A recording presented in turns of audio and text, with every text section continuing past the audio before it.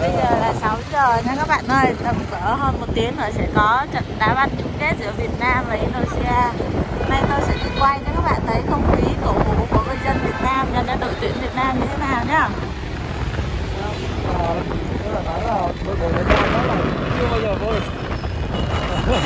Các bạn có thể thấy hai bên đường có rất nhiều người đang bán những cái lá cờ để cổ vũ. Đội tuyển Việt Nam thì xưa giờ chưa bao giờ được vô địch, nên là lần này được vô chung kết rất là mừng nha các bạn. Đây. Đó, những lá cờ đỏ sao vàng này. Đó, mọi người bán kèn thổi và những cái băng rôn đeo đầu rất là đẹp.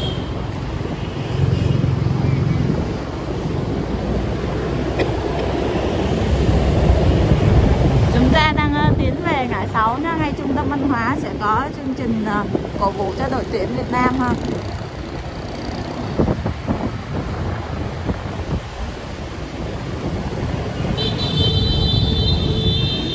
Đây là những chiếc áo có hình cờ đỏ sao vàng này các bạn này.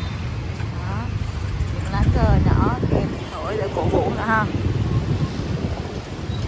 Bắn sầu riêng để hôm nào mua review bắn này này. Đây là món bánh sầu riêng chiên giòn. Hôm nào đó tôi sẽ mua về giới thiệu cho các bạn coi nhá. Từ trái sầu riêng. Đây, bánh này có nhân là bằng sầu riêng ha. Đây, có hình quả sầu riêng đó. Nhìn cũng rất là hấp dẫn nhá.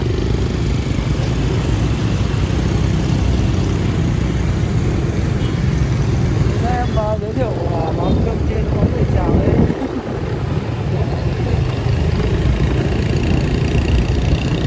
Chúng ta đã gần tới trung tâm rồi các bạn này. Đây là trung tâm của thành phố Buôn Thật rồi nha. Đó, các bạn có thể nghe thấy tiếng kèn trống ở khắp mọi nơi ha.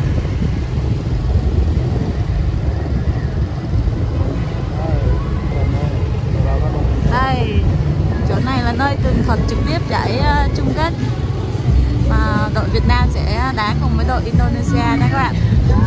Đây, sân khấu là chuẩn bị xong rồi ha.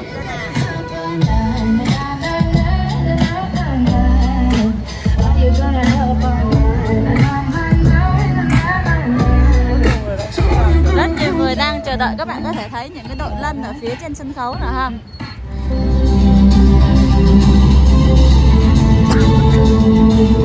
Các bạn có thể thấy hai bên có hai con rồng rất là lớn để biểu diễn chương trình múa lân.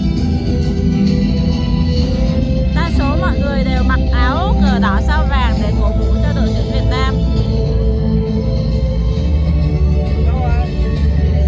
Cả những em bé cũng có mặt ha.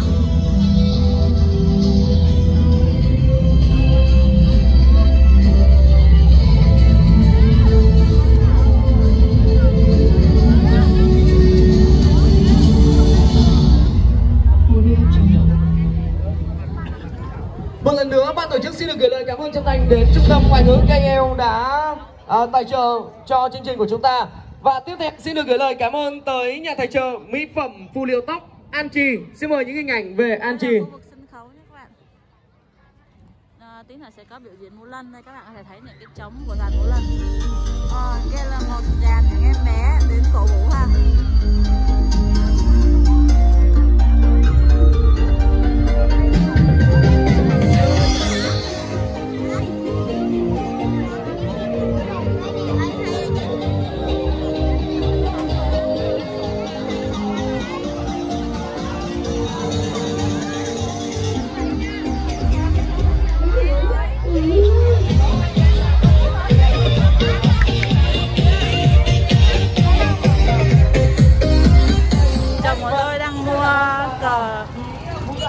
Để cổ vũ nha các bạn. Đây. Dạ 5.000 một cái này nè. Dạ 5.000 nè. Hai dây này. Anh lấy thêm một cái. Bao nhiêu một dây anh? Một sợi dây như thế này có giá là 10.000 nha các bạn.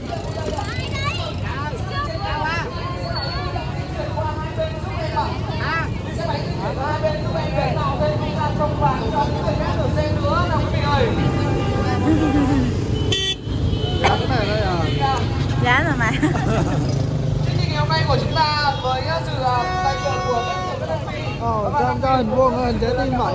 Hai bên một cái tim một cái hình vuông đi. Vâng, xin mời quý vị ạ. Ba dán à? Dán hai cái. Cho quý khán giả, những người yêu bóng đá, những người hâm mộ bóng đá và yêu đội tuyển U22 Việt Nam. Xin mời quý vị, chúng ta sẽ cùng là vì một màu cờ sắc áo chung, vì Việt Nam chung, chúng ta tạo thêm không gian thông thoáng để các bạn ở phía xa ngoài kia họ có thể tiếp thêm vào ở phía trong này để tiếp lửa thêm cho đội U22 Việt Nam, được không ạ? Xin mời quý vị ạ. Đây các bạn ơi, rất là đông vui ở đây rồi ha, tất cả mọi người đều rất là phấn khích nha. Anh ơi, mua cho em anh. Một màu cờ đỏ, ngôi sao vàng lấp lánh, nụ cười rộn ràng, vui bên bạn bè thế giới, đã đến phút giây mà mong chờ.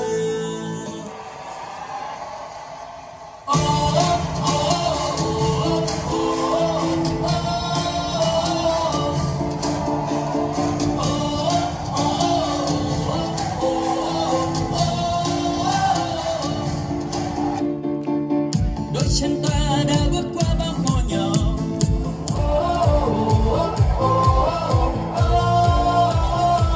We are the champions.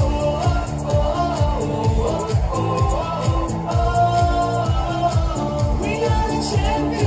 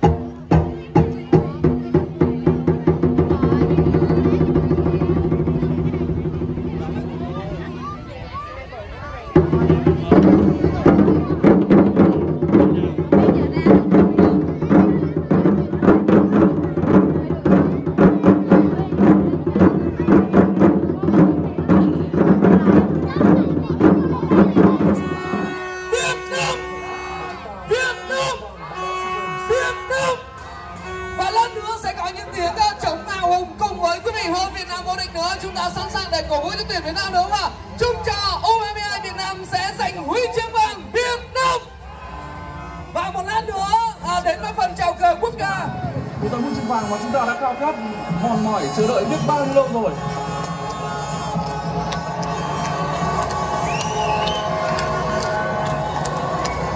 Rất khó để có thể diễn tả cảm xúc của các cổ động viên như chúng tôi lúc này đang chờ đợi các cầu thủ Việt Nam tiến ra sân và chiến đấu. Đây là đội xuất phát của đội tuyển U22 Indonesia. Họ có thủ thành số 12 Daniel Winata, các cầu thủ số 2 đội trưởng Ali Setio, số 5 Bagas Adi, số 6 Evan Dimas, số 7 Sufiani, số 8 Witan Suleiman, số 11 Tiết Gia. Thật lớn dành cho đội tuyển Việt Nam của chúng ta được không ạ?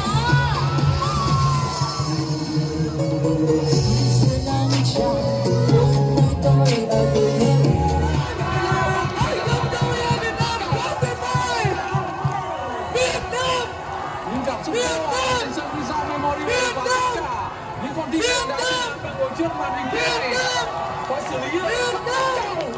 Một tràng pháo tay thật lớn cho Việt Nam các bạn ơi! Ở một thời điểm có không có nhiều lựa chọn hình dung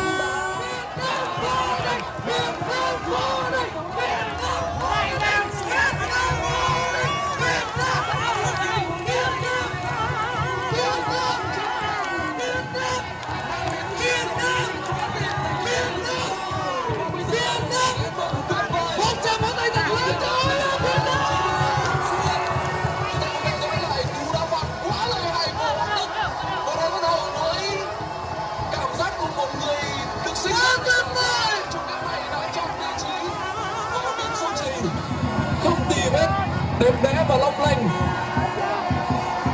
2005 đã là một câu chuyện rất buồn ở Bangkok, và còn đó là những nỗi đau của trận chung kết 2009 khi